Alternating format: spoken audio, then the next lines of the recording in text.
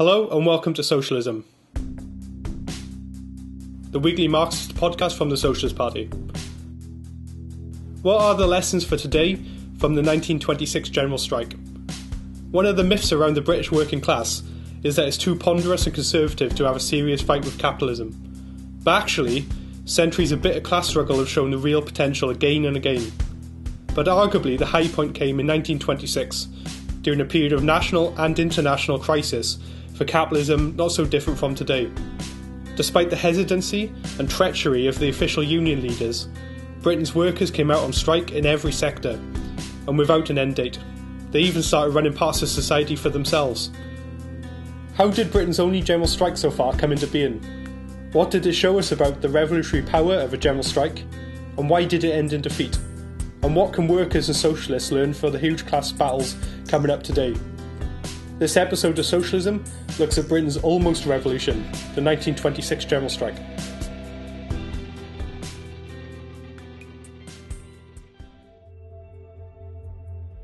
We're joined today by international man of mystery, Lenny Shale, a member of the National Committee of the Socialist Party and an organiser in the West Midlands. So we're talking about the general strike in Britain in 1926. It's the only real general strike that Britain has had so far. What was it? Why was it important? Thanks, James. Well, first of all, the 1926 general strike really, in terms of the British working class, is the most momentous event, the greatest event that the British working class has taken part of, where for 9 days in May 1926, really, they shook the foundations of British capitalism. There was the potential for a revolutionary situation. And really, for us as Marxists and Socialists, there's numerous lessons from the strike, from how you relate to trade unions and the ways that the working class can move into action, but also just in those 9 days, the initiative, the role, the working class, the methods they used to really challenge the foundations of British capitalism, where just in 9 days, really, an element of a dual power existed, where the working class, in effect, began to run society to an extent themselves in many areas of Britain, and just in 9 days. Now, there's many lessons from it, how it was defeated, that we'll go into, but for us as Marxists, it's a key period of history for us to look at. So why did this kick off in 1926? What was going on that led to it? Well, obviously, it took place only 7 years after the ending of World War One. Now, I know in the previous podcast, Alistair Tice, in episode 75, touched on in lots of detail, really, the events from 1919 to 21, Black Friday in 1921. But that whole period, the crisis of British capitalism that existed, led to huge amounts of industrial unrest, movements by the working class, but also you can't neglect the international situation, the aftermath of the Russian Revolution, the effect on that on the movement to the working class in all areas of the world, the mutinies that took place after the end of the First World War in India, parts of Africa, and of course in Europe, that really ended the First World War, which I know we've touched on in previous podcasts. But Britain wasn't absent from that. There was huge strike waves in 1919. In fact, there could have been general strikes in all of those years. In fact, really, in 1919, a massive movement erupted. The strikes by police, I mean, the previous podcast touched on, could this have been a revolutionary period in Britain? So that was the background to it. There have been numerous attempts to attack the miners, the most powerful battalions, if you like, of the British working class, particularly in terms of the strength of the miners' union, in terms of its size, its role it played in mining coal, in terms of allowing British capitalism to flourish, which obviously had been nationalised during World War One. So there had been a massive attempt after World War One to take back control. The mine owners were determined to make the miners themselves pay for the crisis in their own industry. But of course, the miners' instinct was to fight. Now, there had been a defeat in 1921 on Black Friday, where many of the other trade unions that had previously said they'd support the miners had failed to really come behind the miners. So there had been a defeat then, and the right-wing union leader of the miners at that point was later gotten rid of, and you had the replacement of a guy called A.J. Cook, who had previously been a member of the Communist Party, and I'll go into that later, but he was seen as a left-wing. He called himself a follower of Lenin. Now, as I'll go into later, he really wasn't a revolutionary, but nevertheless, he was a left leader, a fighter for the working class. And so you had the emergence of some left-wing trade union leaders that were determined they were going to fight for their class in the upcoming battles that were beginning to take place in that period. And part of the lead-up was in 1925 something called Red Friday. How did that play into the events? Well, of course, so this has been ongoing for a period of time, and the Tory government was determined to will make the whole of the working class pay for the crisis. They've been in a deflationary period, and like any capitalist class, they make the working class pay for their own misdoings and problems. So in 1925, the Tory government had launched, like they often do, an inquiry to look at how to deal with this situation. Now, they fully realised that the working class was a powerful force, and they wanted to buy themselves some time. It's a tactic the ruling class have used throughout history. We saw it with Thatcher in the 1980s. Stocked up stores of coal with an understanding that she was going to go on the attack later on. So this was with the idea of actually provoking a strike, but having the supplies there so that you could defeat the strike and try to break the union. Exactly. So faced with this powerful, embattled working class, the Tory government bought themselves time on Red Friday. They proposed a 9-month subsidy to the coal industry. So, in effect, the government was paying the mine owners to carry on paying the same wages to the miners because they were determined to bring down the wages. And a slogan emerged this period by A.J. Cook, not a penny off the pay, not an hour on the day. That was the sort of main slogan of the miners. They were determined they weren't going to accept this. So the government realised this and they thought, right, we'll buy ourselves time. Now, at the time, ironically, the government had a massive outlash from the right-wing press. They were seen as weak, but of course the government, they were preparing for a showdown. Now, they predicted what was possibly going to take place. The sad fact is the leaders of the unions didn't prepare in no way the same way as the government. In fact, they were later caught out. So what were the unions doing during that time then? Well, sadly, many of the union leaders were not just reformists, but really characters that were determined to carry on with the status quo. They had no determination or no desire, really, to change society in the interests of the working class whatsoever. And really, this had been teased out in 1919 when this whole situation really began to emerge between the miners, the ruling class, and the rest of the working class that stood firm behind the miners. Because even in 1919, Prime Minister David Lloyd George at the time, so this was the Liberal Prime Minister? Yeah, the Liberal Prime Minister represented a big business, declared to the trades union leaders when the first talks about the post-war period that pay for miners, he said, look, a general strike had been threatened at that point. At that point, there was a thing called the Tripartite Alliance between the strongest trades unions, the railway workers, the T&G and the miners. And they had an agreement, if one was going to go on strike, the rest would come out. The T&G, that's the Transport and General Workers Union. Union. Which became what we know as Unite today. Yeah. And Lloyd George said to the miners in a meeting, look, gentlemen, and I'm quoting Lloyd George here, so it's not my language, if you carry out your threat and strike, you will defeat us. But if you do so, have you weighed the consequences? The strike will be in defiance of the government of the country, and its very success will precipitate a constitutional crisis of the first importance. For if a force arises which is stronger than the state itself, then it must be ready to take on the functions of the state, or withdraw and accept the authority of the state. Gentlemen, have you considered, and if you have, are you ready? And really what Lloyd George is summing up there is what we Marxists understand is the role of an all-out general strike, that fundamentally it challenges power. It questions who actually controls society. So a situation exists where either the working class goes forward, takes power and begins to reorganise society on a democratic socialist basis, as we would argue, or the official leaders and the working class retreat. And sadly, if a party doesn't exist or an organisation doesn't exist that could challenge that, the working class is defeated. And sadly, the miners knew that. I think there's a quote from one of the miners' leaders after that. He said, look, after Lloyd George said that to us, we knew we were defeated. Well, so hang on, Lloyd George wrote to the union leaders. This is a meeting. In a meeting. Yeah, a meeting. He spoke to them in a meeting and dared them to overthrow the government, saying that they could do it, and they said no thanks. Yeah, so they had no understanding, no confidence in their own class. And sadly at the time, there had been many people warning that a strike was on the cards.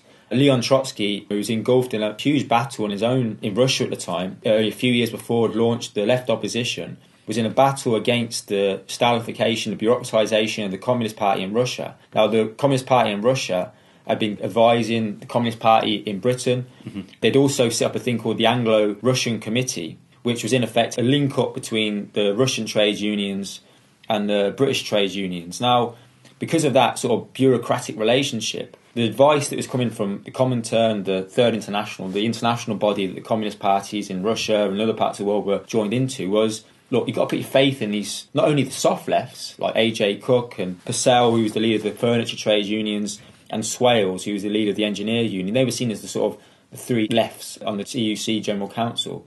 not only put your faith in them, but put your faith in the right wing. Obviously, they didn't say the right wing, but put your faith in the leaders, because they're friends of us now on the Anglo-Russian Committee. And they had no understanding of the situation that was taking place. And Trotsky was warning, look, when this subsidy ends after Red Friday, in 9 months' time, in May 26, a showdown's going to take place. He predicted a general strike.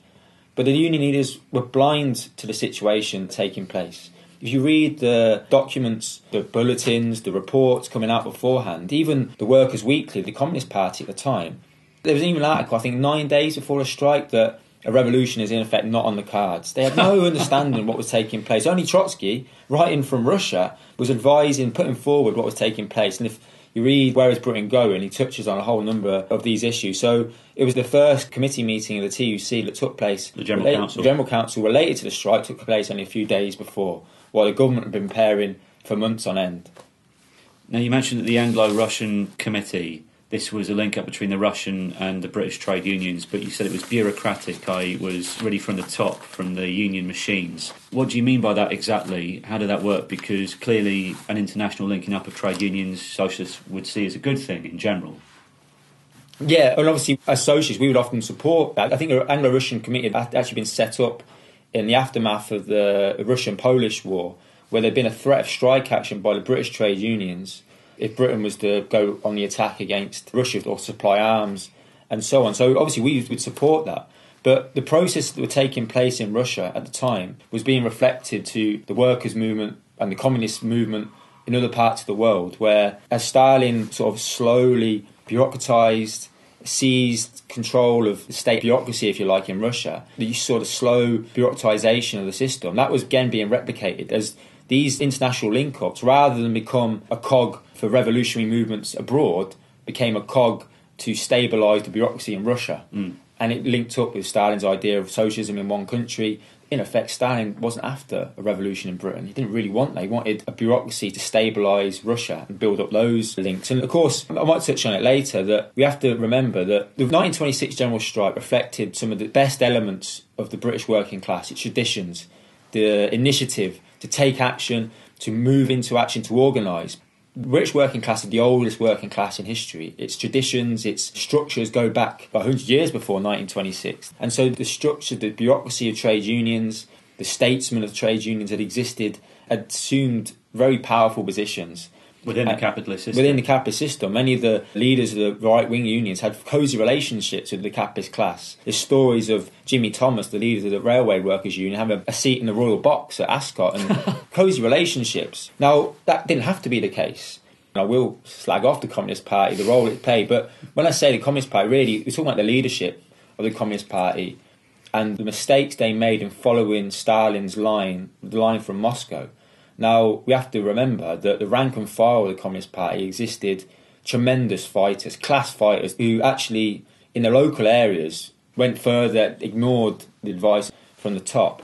And actually, in 1924, they established an organisation called the National Minority Movement, that at its height had over 1.25 million members. Nearly 25% of the TUC membership were supporters of the National Minority Movement. Now, this is a body that was a genuine rank and file body, that organised on a rank and file basis in workplaces, in local branches, that wanted to both push the official trade union leaders, but also, push come to shove, at some stage move into unofficial action, move into its own action as well. And of course, that had the potential to play a momentous role. But sadly, because of the leadership of the Communist Party, who put their faith in the right-wing leaders, who placed no criticism of these leaders, because of the relationship in the Anglo-Russian Committee, they weren't going to call them out on anything, because there was this cosy relationship with Russia.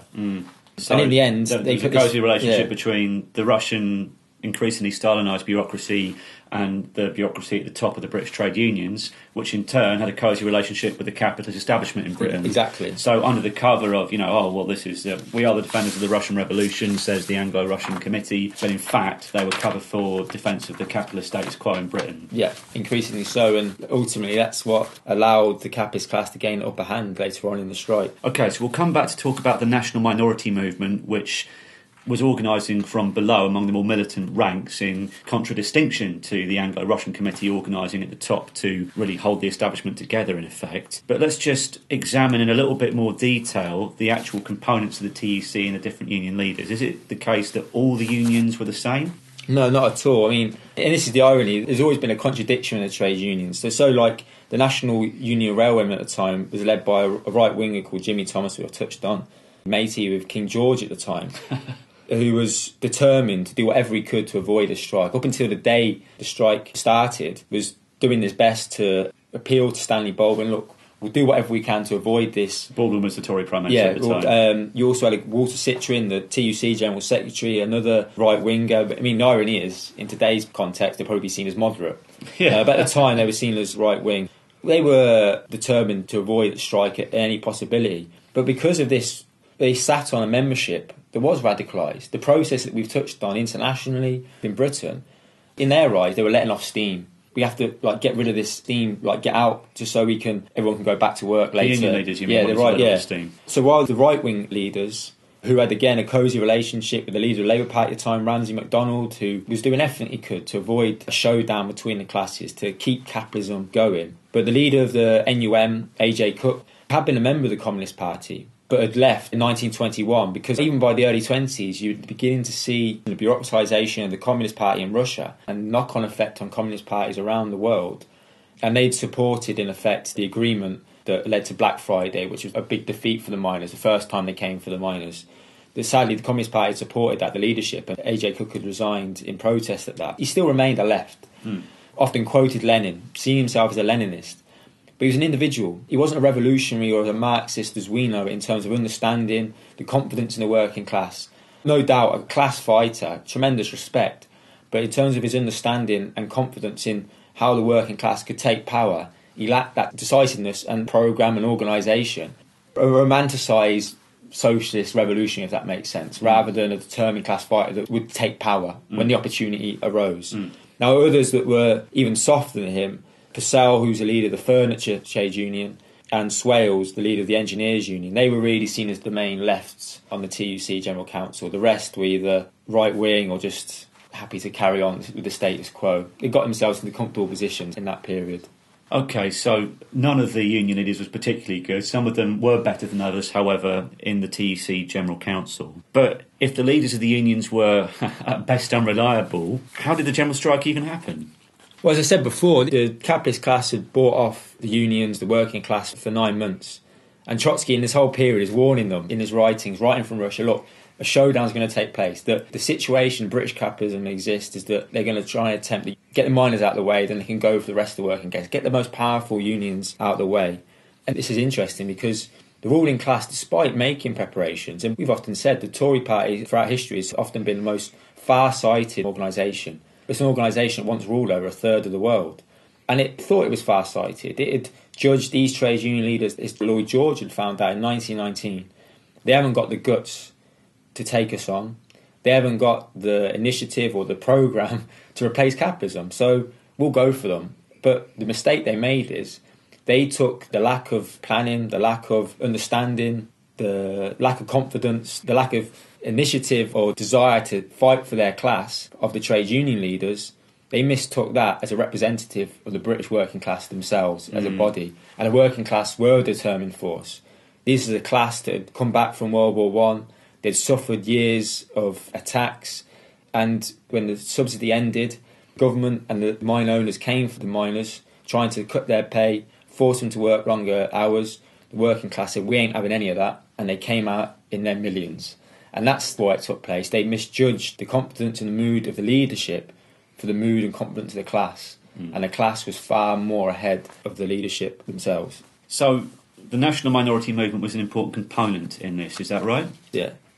And the national minority movement, despite being an extremely positive body which had a lot of roots in important parts of the trade union rank and file, which included some of the better left reformist in most cases, but some revolutionaries as well, activists and organisers, it made important mistakes also, didn't it? Yes, it gathered really the most combative elements of the trade unions in its ranks. I think I said before, over 1.25 million members, really included in terms of its supporters. Its conferences are huge. Even its programme, in terms of what it was fighting for, it called for nationalisation of the mining industry with no compensation, with full workers' control. It had gathered those best elements of the rank and file, the ones that were looking at what had taken place in the Russian Revolution. But sadly, again, because it was set up by the Communist Party, it was like the Communist Party sort of trade union initiative. It was held back, constrained by the programme and the position of this young Communist Party that had fantastic rank and file fighters within its ranks. It could have played a role of gathering the best elements that could have both pushed the bureaucracy further, but also on the ground organised the type of committees, bodies that were necessary, that could have taken initiatives when ultimately the right wing and the soft left would retreat and in effect betray the workers they represented. But because it had taken advice from Stalin and Russia, even before the strike, it didn't play that role it could have in terms of assuming the role of organisation in local areas that wasn't taking place from the top in the TUC leadership. So again, from its very beginnings, it was hobbled by the role of increasingly bureaucratised, Stalinised Communist Party that had great potential, but was hobbled from the start. OK, so there were problems in the foundations of the strike movement. Nonetheless, the anger and confidence of the working class itself in Britain, despite the misgivings of its leaders, led to an outbreak of a general strike. Once it started, how far did it develop? Now, as I said, the government had misjudged. They'd seen the mood of the leadership and thought that represented the working class and how wrong they were. The working class saw no alternative but to strike. On the first day, despite all the preparations of the bosses and the government, it came to nothing against this colossal response. It was actually a momentous response. In the first few days, millions came out, and each day the strike grew stronger. And within each day, you could see the confidence of the working class gain as they began to challenge the foundations of capitalism. And I think there's a good quote from a sheet metal worker. There's lots of reports you can read about the strike, which are fantastic. I'll encourage anyone to just read. It gives you a sense of just what took place in those 9 days. And he said, look, employers of labour were coming, i.e. the bosses, cap in hand, begging for permission to do certain things, to allow their workers to return to perform certain customary operations. Most of them were turned away empty. I thought of many occasions when I turned empty away from the door of some workshop in a wary struggle to get the means to purchase the essentials of life for self-independence. In effect, the bosses were now coming to the working class and begging for, can we move this bit of transportation? Can we move these goods? Or can we distribute these foods? And it was the working class and local areas that were deciding for themselves how society should be run. And what assumed organisation was councils of action. Often these were bodies that emerged from local trades councils. Trades councils are the union branches in a particular local area coordinating together, yeah? Yeah, and luckily many of these, despite the role of the leadership that gave no real leadership or sense of how to organise, these bodies, and it gives a glimpse really about the initiative, the ability of the working class to give a sense of the situation and direction of what is needed to organise in the current situation. And some of the stories are quite fantastic. How these councils of action assumed local organisation. In many areas, you would have signs up saying no right of way without permission from the local strike council of action. In effect, you had workers' control in large parts of the country. There's some of the reports and stories you hear, like the electricity board would have to go to the local strike committee and say, are we allowed to put electricity on? And it was a local strike committee that would decide whether, yeah, we would, but so it got our permission. And of course, in those 9 days, things did still go on. Hospitals still ran, things still ran, but it was done with permission of the TUC, i.e. it wasn't scab working. And when you say the TUC, you don't mean the national TUC? Sorry, the local councils of action, local councils of action, strike committees. They would organise pickets of major workplaces. Most of the railways, transportation came to a halt. In most parts of the country, the only transportation that took place was scab labour, organised often by fascists, by middle-class students that were recruited by Churchill and the ruling class. But the only other transportation was official strike transportation. And it's hard to describe just how organised these bodies were. And I don't like often quoting, but just give a sense. As often each strike committee would organise various subcommittees to deal with all the different things, because in effect they were running society. And just to give an example, this is from the Coventry Council of Action. They organised separate committees, one for distress relief, class war, prisoners' aid, one for entertainment and socials, a committee for finance, a committee for food and prices, a committee for meetings and propaganda, a committee for office staff, a committee for organisation, a committee for permits, a committee for pickets and rota, like work out the rota of the pickets, a committee to deal with the police and defence court, a committee for public committees, a committee for public information, intelligence, literature and press publications, committees for research, committee for sports, committee for transport, dispatch, messengers, lines of communication, committees for vital services and committees for women. Now that's just Coventry. Some of the others are even more outlandish. I've got there's a whole diagram people can't see on the podcast of working out how these committees would work. This is the Merthyr Trades Council and Labour Council, Council of Action in East Fife. I think it's about 16, 17 different committees, which then went to subcommittees. Now, this is just 9 days. This is what Lloyd George was warning about 7 years before. If you have a force which is more powerful than the capitalist state in that case, it has to take on the functions of the state. So you had, in effect, a kind of embryonic workers' state in those local areas. Exactly. And this is everything the right-wing trade unions were fearing. That on the ground, the working class were every day gaining confidence. The bosses were coming begging to them. And they were in charge. They were running society. Now, of course, it wasn't the case everywhere, and the ruling class were very, very scared at this point. I touched on earlier, in the 9 months, Churchill had been, in effect, tasked with organising a scab army of labour. In London, particularly, they'd been using students from Oxford and Cambridge. So Churchill was the Home Secretary at this time? Home Secretary, Winston Churchill, who's been in the news a lot. Not only a racist, but also, as we've often commented, a person who hated the working class, spent most of his life attacking the working class, and he was in charge of that scab armies of labour that organised amongst the black shirts, the sort of fascist representatives in Britain, middle-class students, to try and keep elements of society going. But ultimately, in many parts of the country, they failed. In some parts, there were attacks by them against picket lines. Some areas had to organise defence committees.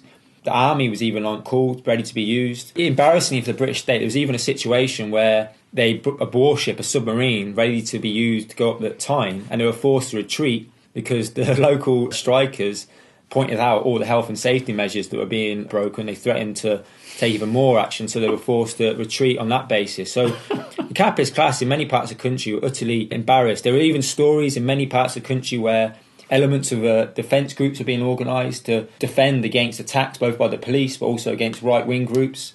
I mean, this is another point, the lack of organisation, not a positive aspect. That in the run-up to the strike, many of the leaders of the Communist Party, the offices of the Communist Party and the Workers' Weekly, the printing press, had been shut down, arrested, while in local areas there'd been action taken to defend those people, to get them out of prison. Nationally, there was nothing really done about that. Now, I touched on how the state wasn't neutral in this. The state came in, the police, the army, was all being mobilised to use against the working class. But also unafraid to rely on fascist groups as Exactly. well. This is Winston Churchill. Exactly, yeah, exactly. They were ready to lean on, if necessary, on those types of people. But you also began to see fracturing in the state. Now, not on a big scale. These are more reports from local areas, but it does give a glimpse. This dual power that was now existing, when I say dual power, there was the Tory government in London that sat over British capitalism, sat over Britain, but emerging locally with these councils of action that was beginning to side society amongst themselves. Now, sadly, it wasn't national, it wasn't being linked up enough, but these were elements of a pre-revolutionary situation, but there were also elements of fracturing and splits within the state. Now, this isn't pictured everywhere, but there are stories of local areas where the police came out in support. No, not everywhere. Some areas the police were used as a battering ram against the pickets. We can't ignore that. I know there's reports in Lincoln where the local constable came to the picket line, the Strike Council of Action, and said, well, you're running things now. You're in charge of the police now. And so in Lincoln, the local police force was an official Council of Action police force. In effect, it was there to go by the decision-making of a local Council of Action. Now, that happened in a few other areas, but you can't say that's replicated nationally, but it just gives a glimpse about how things could have developed and the splits that emerges within elements of this state. But yeah, that's just some of the stories. And there are many of these stories and reports. There was some gathering of amazing reports after the strike about some of these things that took place. So the response to the capitalist class was to throw everything it could to try and break the strike. The military, the police, fascist groups, mobilising middle-class students. It's hard to imagine, by the way, black shirts or middle-class students being a factor in a general strike situation in Britain today. But You also had embryonic workers' states, or the components of an embryonic workers' state developing in a lot of local areas through the strike committees. You had the actual forces of the state in some areas starting to become unreliable for the capitalists. Could this have been the end of British capitalism? Yes, it could have been, I think, and as you touched on, James, there were elements of a pre-revolutionary situation. The embryos of dual power beginning to emerge. What do you mean by dual power? Well, dual power. You have Stanley Baldwin's Tory government that was supposedly running society, but actually on the ground it was workers running society. So in those 9 days, the question is beginning to arise amongst the class. Well, actually, who is running society? Is it the capitalist class, or is it these councils of action that haven't become officially a different body of power, but are beginning to play that role? So in that sense, yes, that represented the possibility for a revolutionary situation. But crucially, what really was missing was a Marxist, a working class revolutionary party that had the programme that could have linked those things together, that could have gave the demands, the slogans, the programme, that could have gave realisation to this embryo that was developing locally. Now, we touched on the Communist Party before. The Communist Party was still a fairly small, young party. Many of its rank and file members were playing the role of beginning to develop these local councils of action. But from the top, from the leadership, you had the main slogan was all power to the General Council of the TUC. Yeah, the main slogan was all power to the General Council, as in the General Council of the TUC. Now, this is a body that hadn't been preparing, was doing everything it could from the very start of the strike to do a deal with Baldwin to halt the strike. It didn't want the strike to carry on. Yet, to the very day the strike was called off, the Communist Party had this slogan, all power to the General Council. And if you read some of their daily bulletins coming out from the Communist Party, there was no talk of, say, link up the local councils of action. All power to the strike councils of action. Which are the ones which are actually running the strike, not the TUC. Meetings to link up those bodies, a delegate body conference to bring together all these councils of actions to decide a centralised national way forward. Instead, all power to the TUC. And their only political slogan was for a Labour government. If you read their daily bulletins, not what type of Labour government, let's remember, you have Ramsay MacDonald at the very heart. No programme or demands in terms of what sort of policies that government should pursue in terms of nationalisation, workers' control or so on. The simple slogan, all power breaking up the capitalist state. This was a state that just in 9 days is beginning to shake. No demands in terms of linking what was taking place locally to take that strike forward. And so it was really a continuation of what they've been saying before. This false illusion in a general council as a body that was representing the working class. So sadly, yes, though it was a pre-revolutionary situation, that vital ingredient of a revolutionary party, a leadership that could have given a sense of direction, that both had the confidence in what the working class was beginning to pursue, but also a realistic understanding of where the strike was, it just wasn't there, sadly. So in order for the working class to have achieved victory in the general strike, which actually would have meant overthrowing the capitalist state, that was the situation which they were posed with, it would have required the coming together of a revolutionary party rooted in the working class, which wasn't taking advice from the Kremlin, looking after its increasingly narrow bureaucratic interests. It wasn't taking advice from the General Council of the TUC, looking after ultimately the interests, in fact, of British capitalism, but was basing itself on the real committees of action and putting forward a raft of policies to link those committees of action together and to take the industrial and the political and state power out of the hands of the capitalists for good, to transfer it to the workers, to implement a workers' state and a publicly owned planned economy under the democratic control of the working class. That kind of organisation was necessary. But you had the Communist Party, which you say was small, but did have thousands of members at the time, and as you've remarked, had some of the best working militants in its ranks. You had the National Minority Movement, which brought together some of the most combative elements in the trade unions. Why weren't they able to come up with that and lead it to victory? Yeah, there was huge opportunities for the Communist Party in that point. Despite being small, that was in no way is an excuse for how it could have played a role. The Bolsheviks only had 8,000 members at the start of the February Revolution in 1917, rapidly grew in that period because it had the correct slogan and demands. It didn't seem much, but bread, peace and land. Understood the situation, Lenin's slogan in that period. The Communist Party, despite being small, it could have been armed with those slogans and demands. It was only Trotsky, the lone voice from Russia, that was really, for months before, was saying, look, a showdown's coming. Yeah. We're going to have to... He was advising, look, we can't have this position of false illusions in the leadership, and the Anglo-Russian Committee is a body that would do anything to represent the class. The national minority movement had the structures in place, the support in place, that if armed with the correct strategy to argue that the councils of action should step up the strike, step up their levels of organisation, coordinate it nationally, rather than retreat from the bosses, actually go on the attack, take greater steps in terms of implementing its own control on distribution, goods, on how society was running, rather than almost let things carry on up in the air, if you like. But the Communist Party just didn't have any of that programme. I think it's interesting, on the internet these days you can read some of the daily bulletins coming out from the Communist Party, the British Worker, which was like the daily bulletin from the TUC. And it's full of stories about, in effect, trying to, look, we're not after changing anything, we're just after sorting out the miners' dispute. But it completely failed to understand that the workers had come out in support of the miners.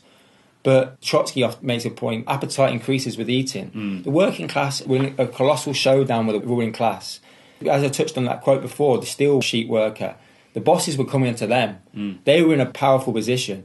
If they had been armed with a programme, a revolutionary party that provided the leadership, a programme, what was needed, the political tasks that were needed, like you've touched on, nationalisation, taking control of all the means of production, taking control of the factories, organising and running them on the basis of need, not profit, it could have inspired the working class to actually say, no, we're going to go back on our terms, we'll run them, and the bosses, you're locked out. Yeah. You could have had those steps, but it didn't. It was nothing apart from all power to the General Council. And of course, from day one, the General Council was doing everything it could to stop the strike, trying to get Stanley Baldwin to come to the table. And as the strike increased, it was doing everything it could even further to try and stop it, because they were scared of what was taking place. They didn't want to challenge capitalism. They wanted to go back to their cosy little relationships and rest on their bureaucracy. So it was really a question of political leadership and strategy. Exactly, yeah. How did the strike end? So, as I said before, James, from day one, the TUC General Council have been trying to stop the strike, particularly the right-wing leaders, Walter Sitchin, General Secretary of the TUC, Jimmy Thomas, the railway workers leader. Of course, they didn't represent the mass membership of their unions. The membership of their unions had gone out in their thousands and millions. Well, yeah, in fact, in spite of the TUC, the strikes started over the head of the TUC, didn't they? Yeah, exactly. So they'd been doing everything they could. And on the 12th of May, 9 days into the strike, and this is the ultimate sabotage, without any agreement, no attempt to secure safety or no retaliation agreements, i.e. the bosses, if the strike ended, to come back on the attack on workers for striking, picketing and so on. Without any agreement, they called off the strike. And did that work? Because the workers had gone on strike without the TUC say so. Why should they listen to the TUC if it says go back in? Well, they thought it might work.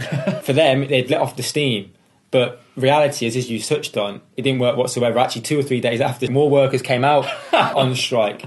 Many of them just didn't accept that they could have done that. And this is, again, because of lack of leadership, it was left to individual workers to slowly went back to work, and then you had an ultimate backlash from the ruling class. In effect, that sabotage from the TUC was paid for. The reward for the working class was hunger, unemployment, victimisations of the most militant workers. Many of the leaders, organisers of the Communist Party were still locked up. Many of the organisers were imprisoned, but nothing was done by the General Council. And this is the irony. The Communist Party put all its faith in this body that Trotsky had warned about that would sell out the strike. There's a Communist Party bulletin that came out a few days after the strike, and it's in shock. How could the TUC General Council do this to us?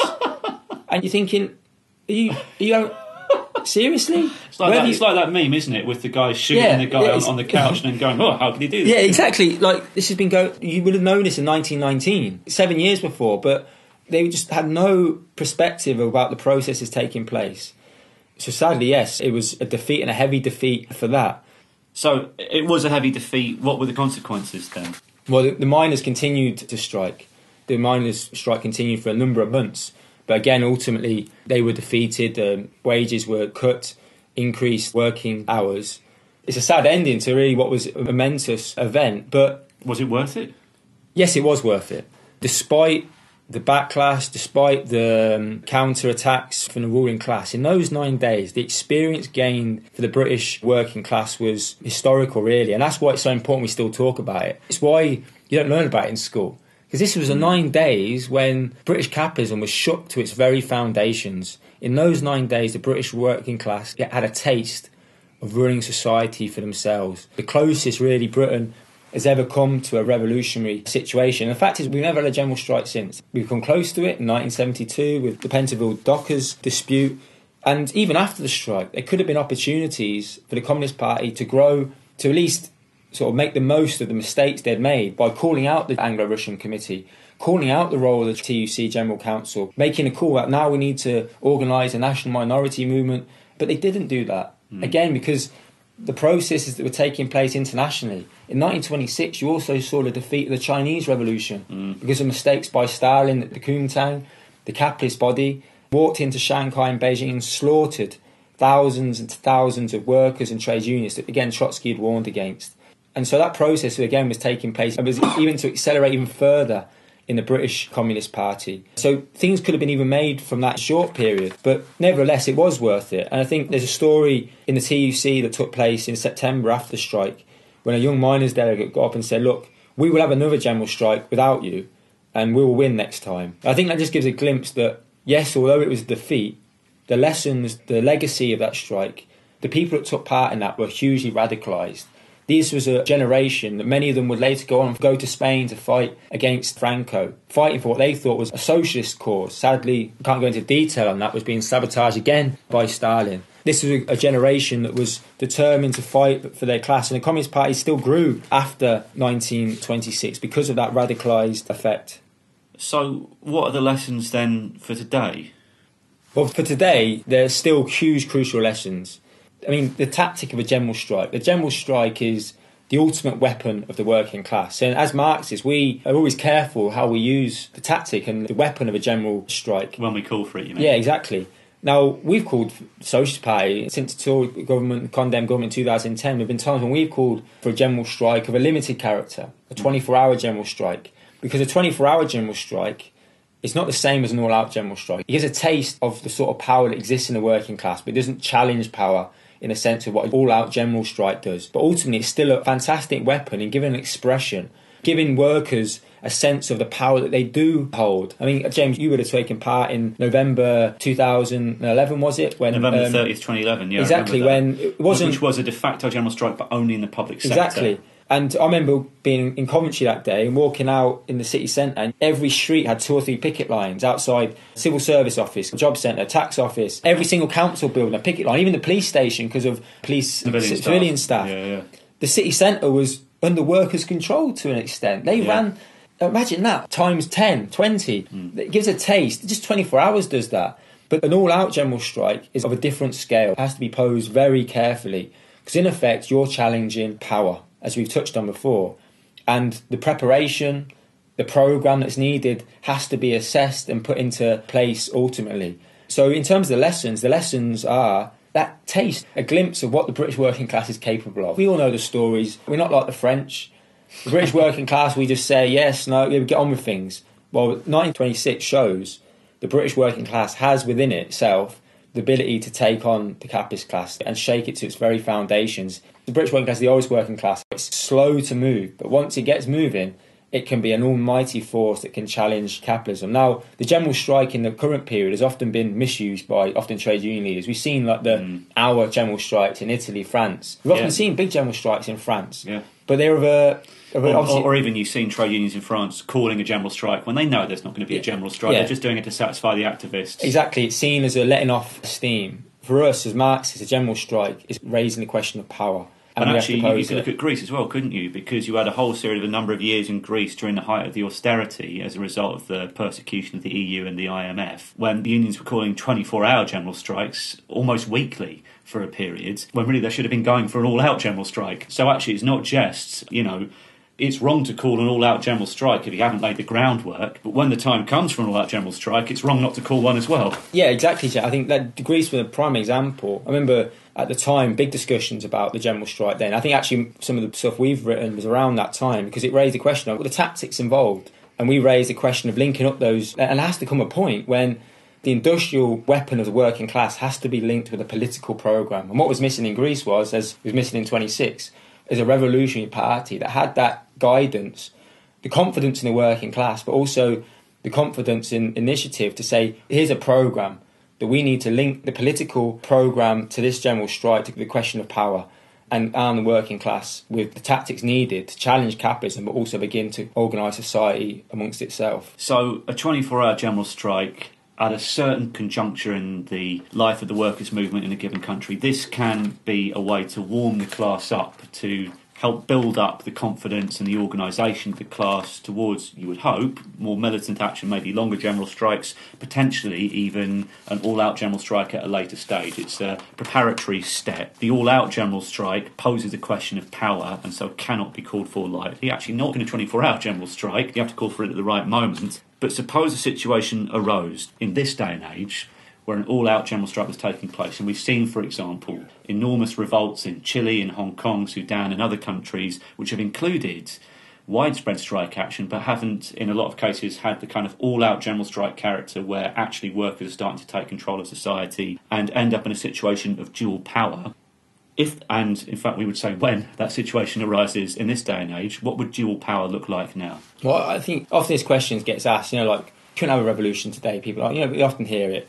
We're not the same. There's no blokes with flat caps, oily hands and pitchforks. But in my opinion, actually, the processes that took place in 26 could be far more actually easier in today's world. Look at the ways we have technology, the ways of communication, that natural instinct. Look at how the protests around George Floyd sparked off around the world. The idea of people moving into action and solidarity, I think, is actually even more ingrained. Now, of course, there'll be even more difficulties.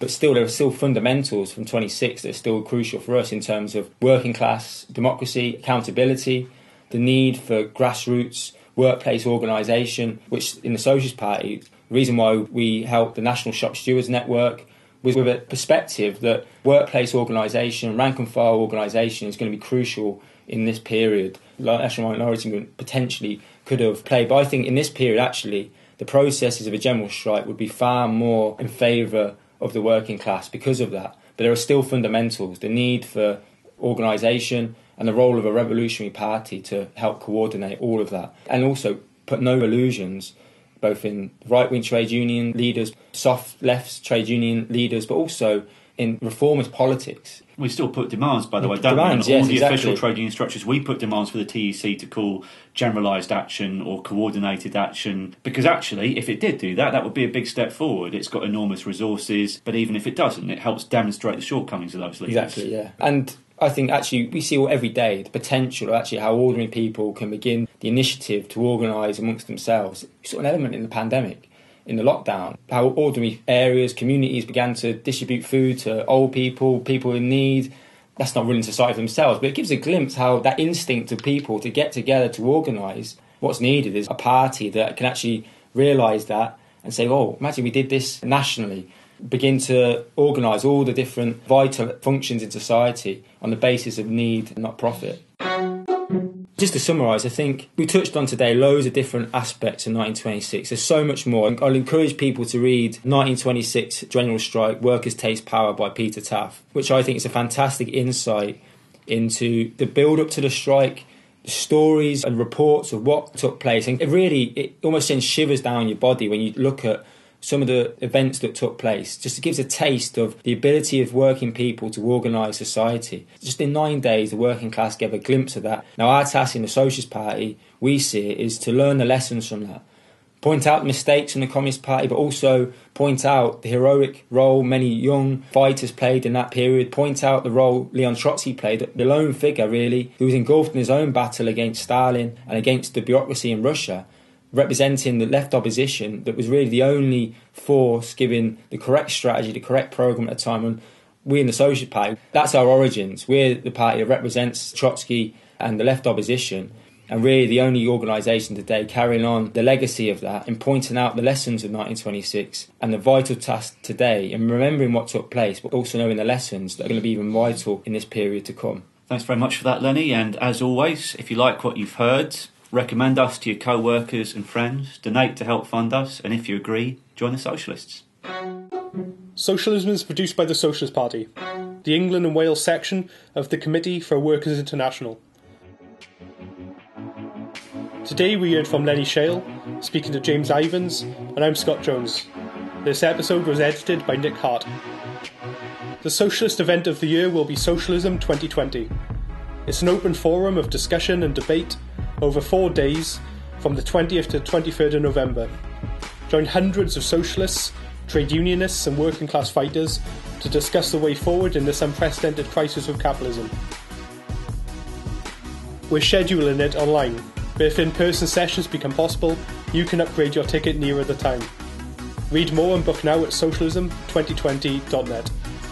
You can find further reading on this episode in the notes of your podcast app and at socialistparty.org.uk/podcast. And if you want to get in touch, email socialismpodcast@socialistparty.org.uk. Do you agree with the policies and actions the Socialist Party is fighting for? Then we need you.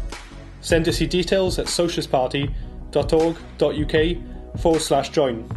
And if you live outside England and Wales and want to join the fight for socialism in your country, contact the Committee for Workers International by visiting socialistworld.net. Socialism the podcast has no wealthy backers. We rely on funding from the working class, which maintains our political independence. So help us take the fight to big business. You can make a regular donation or a one-off payment at socialistparty.org.uk/donate. Until next time, solidarity.